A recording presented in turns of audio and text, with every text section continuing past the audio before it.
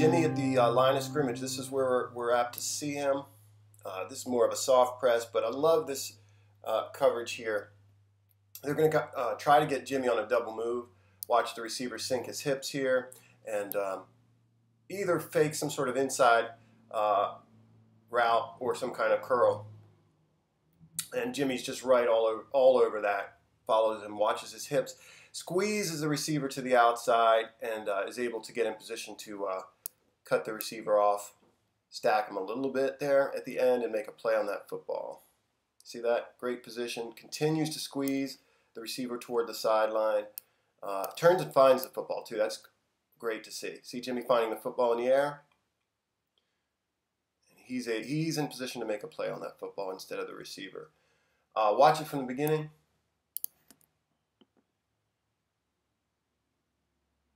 It's great coverage. You see Weddle notice that too. Weddle gives him this look at the end. Gives him the thumbs up there, as it were.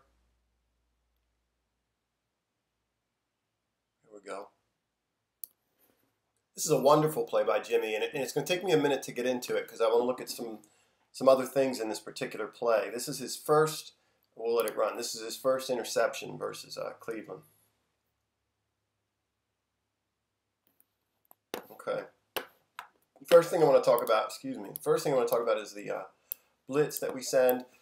Ravens loved sending this corner, or rather this nickel blitz. Tavon, they send him a lot. CJ comes kind of late. And Suggs the combination of what Suggs and Tavon does here kind of opens up right over the tackle, that hole right over the tackle for CJ to come through and pressure the quarterback. Suggs is great here. Goes to pressure B gap, then the tackle takes him. The running back's left with Tavon on the outside. Owasu makes a nice play. You can see Mayfield here kind of turning to the, I guess that's a tight end. In the flat, that's where he wants to go with the football, at least where he's looking. Yeah, I like Mosley on this. I like Suggs on this play very much. This is sizzle here. Judon is exceptional at this as well, these sort of stunts. But he kind of fakes to threaten the B gap, and then he's going to scrape, and the tackle goes with him. And right up where the tackle was, right about 4, CJ comes free.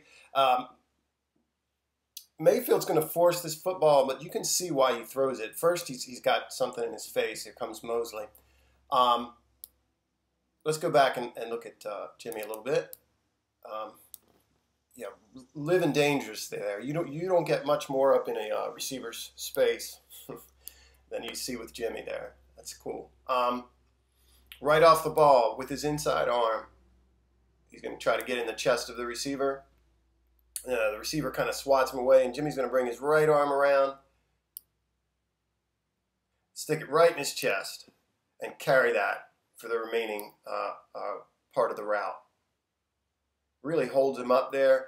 And this is what Mayfield, this is the other part, or the other part of why Mayfield, I think, throws this. The receiver effectively kind of shoves Jimmy off, and you see Jimmy bowed over, excuse me. And that coupled with the pressure that Mosley brings, he thinks he can squeeze this ball in. This is a tremendous play here. Just a good indicator of how physical a corner Jimmy is. And he wins this battle. Really just kind of undercuts this route. Look at him. That's so slick. Steps in front of it. Big play. Big play at in a huge game, clearly. Let's watch it again from the top.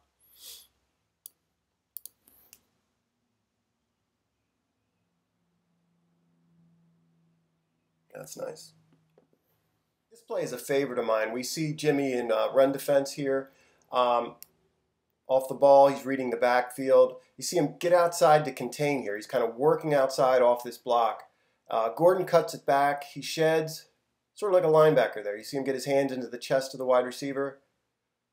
And then shed him, work back inside, and then just dive to make this shoestring tackle. You can see there's a fair amount of room if he isn't able to get off this block.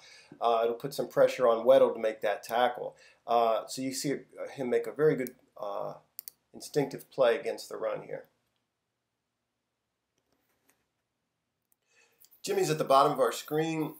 He's going to jam up the number 1 receiver here, and then carry number 2, this tight end. You're going to see him come out of his shuffle right there, open up his hips, turn, and make a play on the ball, kind of reading the quarterback the whole way. Just a good example of his ball skills. I like the jam he does on 1 there.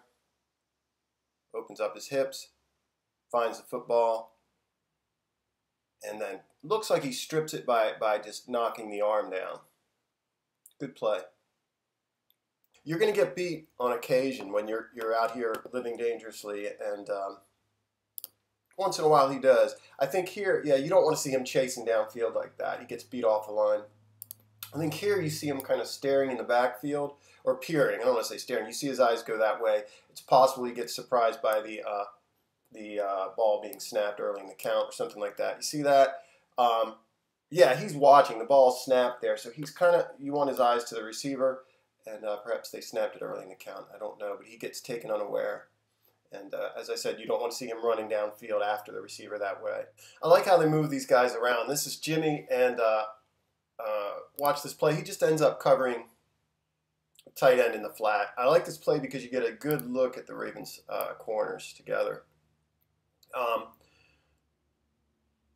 Nice little fake he gives in here. He's testing the tight end, but he's also kind of trying to pull it. You see that jab step inside as if he's coming. He's trying to get that tight end to commit inside, perhaps, if he's blocking, so that Judon can win outside there. I think that's Judon. He's also under this number 2 receiver here, and then he sees the tight end to the flat and follows him. The other thing you see is Marlon and Brandon. Really nice coverage here. Marlon gets the guy gets a step on him inside, and Marlon's going to come around and play this ball in front of the receiver, make a play on the ball, and slap it out of his hands.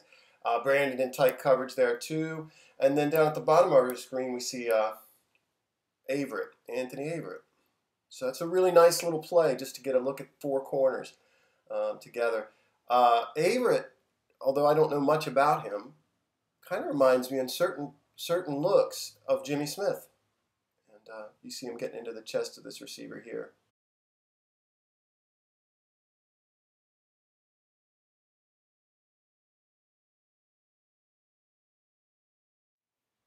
This is Jimmy at the bottom of our screen, right up in Smith-Schuster's face here. The quarterback looks that way and then decides against it. You know, Schuster, to me, and I haven't watched him extensively, but he's not much on the outside. I shouldn't say that, but I'm not concerned about him as an outside receiver. He's much more effective in the slot, and we'll see how that works out for them with him as their number 1 this year. But I don't see any problems covering him outside, either with Jimmy or Brandon.